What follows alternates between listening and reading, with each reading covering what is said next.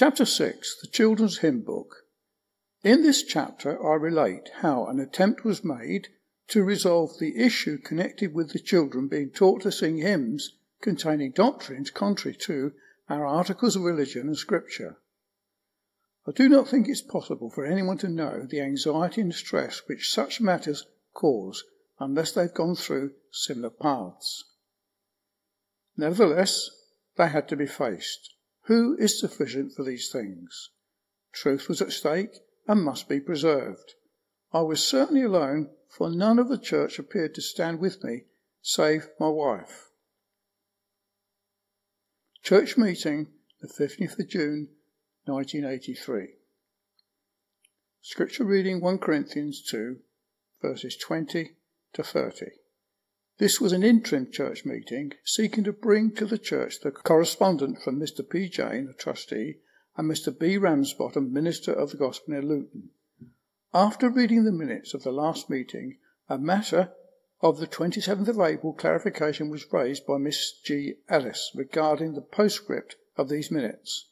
This postscript has been quoted on the page under this heading. It was asked, what were the views meant when stated they would prohibit Mr. King from preaching? I explained, the views which prohibited any preacher from teaching at Bearton were that of teaching children God loves them all and the Lord Jesus died for them all. It was felt the paragraph ought to be removed for the sake of future generations, and so avoid conveying wrong information. The secretary expressed the purpose of the minutes were to convey a true and accurate account of what actually took place in the meeting, whether the church were in agreement of what transpired or not. It was suggested that since some members could not recall the events related in the postscript taking place, then a clarifying note be made. This was agreed by vote. It was further motioned the whole postscript be moved, but could not be carried by vote. The chairman resolved the impasse by signing the minutes under the end of the minutes before the transcript. This was done to the satisfaction of the members. It seems evident from these notes that the church did not like what was recorded and sought to clear Mr. King of all possible blame. Some wanted the minutes to be tampered with to hide the truth, an evident sign of a natural man in his ways. If they wished to clear Mr. King of the charge I had made, then they could have asked him what were his views and doctrines. Mr. King, to this day, has never denied any charge of teaching universal love for all children, and has never expressed he thought himself wrong when saying to all the children that Jesus had died for them each one. I realised again that the business about voting and women dictating what was or was not to be was wrong. However, come back to the minutes. The secretary informed the church the reasons for the gathering was on two accounts. A letter from Mr. Ramsbottom, minister of the gospel Luton of Bathell, and Mr. P. James, the trustee, was to be read to the church, respecting the question of teaching methods used in teaching children. B, that a letter from Mr. Dix, minister of the gospel from Dunstable, must be read to the church. The two letters from Mr. Ramsbottom and Mr. P. James were read, and the secretary expressed that they both conveyed and supported his views expressed in the Bearton Articles of Faith.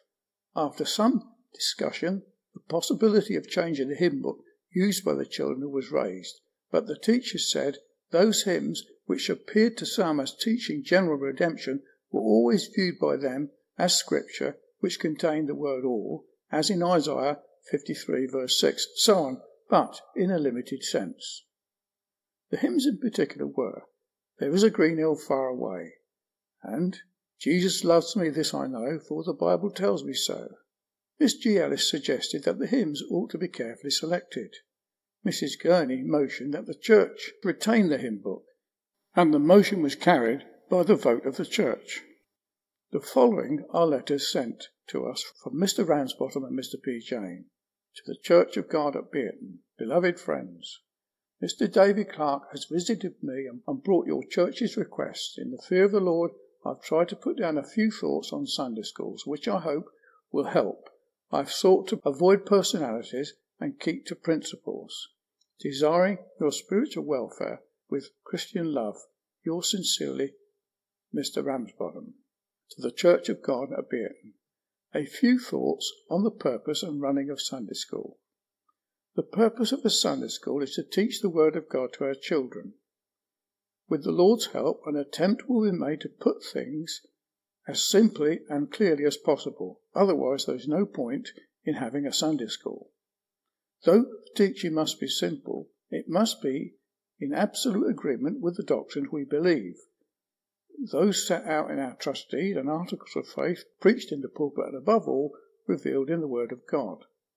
Great care is needed in the choice of teachers. Obviously, they must be gracious, in complete agreement with the truth we profess, and in my opinion, church members. These 4 points would seem to be clear. It is on point 3 and 4 where there have been a deviation in recent years. Yet, even 100 years ago, 1 or 2 eminent ministers had raised our voice against another gospel being preached to children. Though simple, it must be the same truth, the vital necessity of the new birth, the sinner's complete helplessness. We must be aware of lowering standards in our desire to be simple. It is the same way to heaven for a child as an adult, not, if you love Jesus, you will get to heaven. Thus, it should be evident that Sunday School hymns are in complete agreement with the truth, though in simple language. Some of the popular children's hymns are very beautiful, some are erroneous. Care must be taken. Our great concern must be for the honour of the Lord Jesus Christ out of love for him. I do not see how, believing in particular redemption, we can teach children, Jesus loves me, this I know. Also, some children's hymns speak of all children are lambs. A lamb is a new believer, however young or old. Above all, it is wrong to teach children that Jesus loved them and died for them. Finally, great weakness has crept in some Sunday schools in the loose appointment of teachers. We hear concerning some girl who shows no sign of grace, well, she'll just take the little ones. To be a Sunday school teacher is a solemn thing, a weighty responsibility. May we not deviate from the standard of truth with sentimental views of being loving and kind. Letter from Mr. James, Trustee.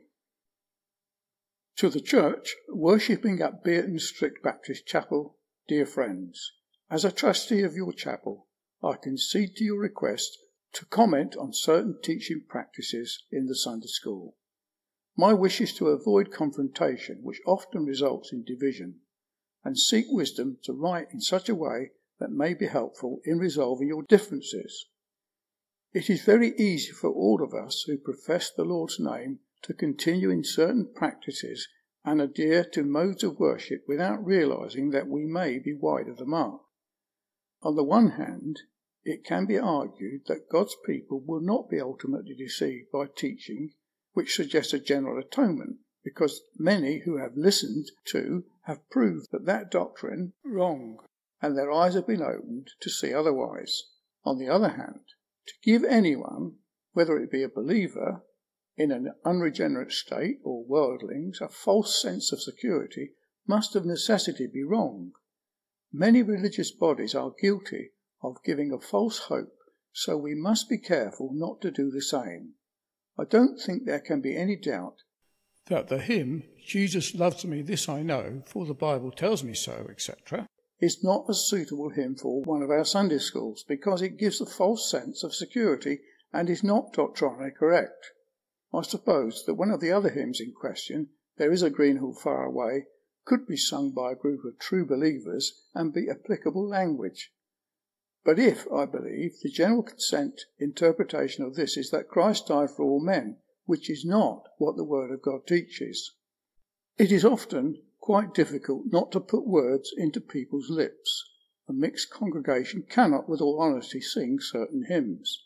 But I say again, it is very difficult. I often fear that my hope is false, but I feel I can say to the honour of my God that through the Spirit's teaching, my hope is built on nothing less than Jesus' blood and righteousness. I dare not trust the sweetest frame, but wholly lean on Jesus' name. My prayer and desire is that all who enter the door at Beaton Chapel, including the Sunday school, children might know this true foundation. With Christian love, Mr. James. Now, from the last section of the minutes and the response, or lack of it, from the church, even after I had called my 2 witnesses to confirm my views, not to myself but for the benefit of the women, I realised the voting system falls down and that these women ought not to determine the doctrinal practice of the church. What was I to do?